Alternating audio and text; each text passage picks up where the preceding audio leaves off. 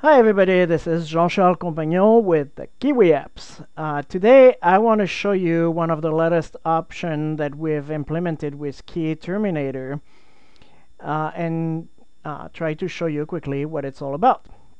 So Terminator basically is a scheduler that ends items and a scheduler that relists or sells similar items.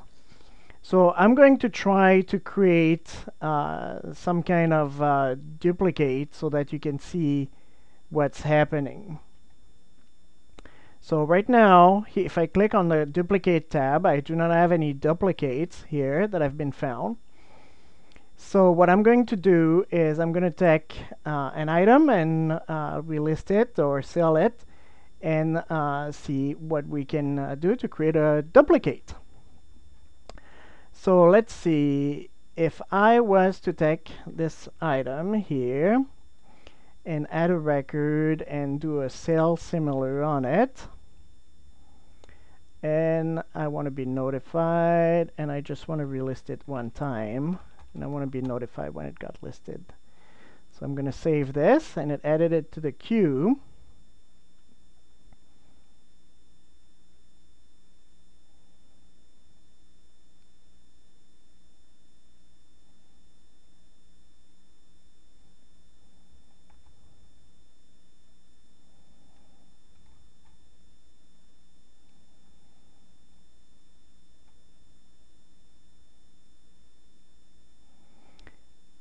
Okay, and it's in the queue and it should list shortly. Let's just refresh, and it is gone, so it got listed. Let's see if I get a trusty notification that my item got listed, but I can probably go to relisted here and see that my sell similar here got listed into this new item. Let's look at it. There, and test for 6 blah blah blah. And what was the old item?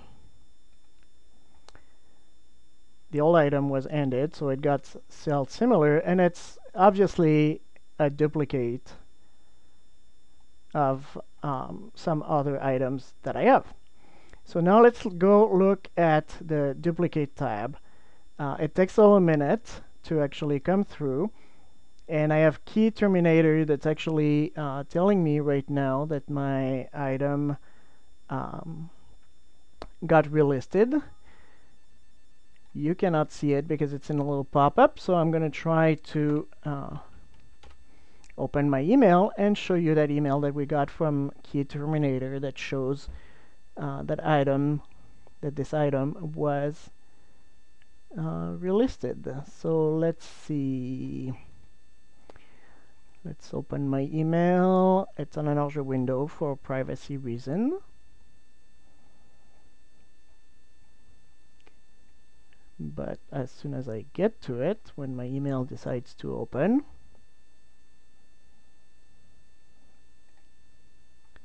I will bring it to you.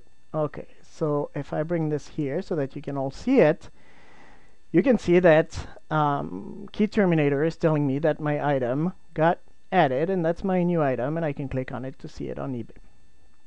So now let's go back to our duplicate screen and let's click to get it refreshed.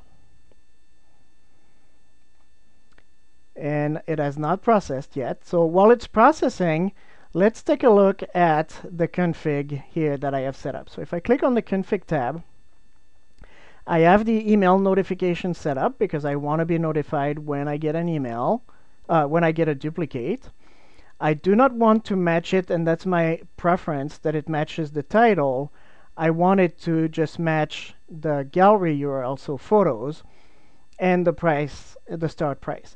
Now, in this case, we do not do just a URL matching on the gallery URL. We actually do image. We have some libraries that actually compares the image and the number of pixel that one item is from the other, meaning that we can tell if a picture is very similar, some things like eBay would do. So now let's go back to our duplicates and see if it got processed, and it didn't get processed yet. So let's just give it a little minute. the system has to go through a lot of things. Okay, so our system has now found a duplicate. So let's look at what the system has found. So the system has found, because we're, again, let me go back to here. We're just looking, we're not matching titles. We're just matching images here and start price. So the system has found in our duplicate that we had an item here that does not have the same title. You can see that. The listing type is different. It's a store inventory versus a store fixed price. Don't ask me what it is. I have no clue.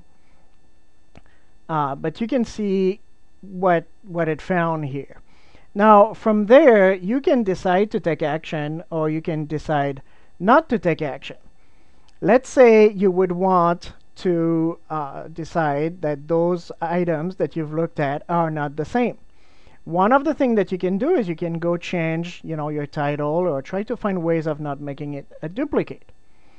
However, if you want to be safe and you want to click here, for example, I've decided that since this one ends later, this is the one that ends sooner, I'm going to want to kill this one. So I'm going to click here on the kill it. And what it does is it takes me to the ending queue here, and it adds a record to end this item right away and not relist it. So that's one of the options. The other option here would be to just take it, this one, copy it, and obviously it's finding twice the same, because they are cross-referencing. So one of the options would be for me to take this, go to my ending queue, add a new record, paste it here, end it right now because it's no longer, and do this. However, you could just click on kill it right here, and then if you save, it will kill it, or it will get rid of it. Now, because here I have the email me if you find duplicate, I want to show you here the email that I received from Terminator. So I'm putting this here, and you can see that Terminator emailed me about those two listings that it found, and it's the exact same thing that you can see through the duplicate view right here. However, because you receive it as an email, you can now take action directly from your phone. So let's say that now I've decided that this one ends later, and this is the one that I want to kill. And you can see that we've placed end early up and down so that you can really decide which one you're going to want to, to do without misclicking. If you click here, it opens the item for you so you can see what it is.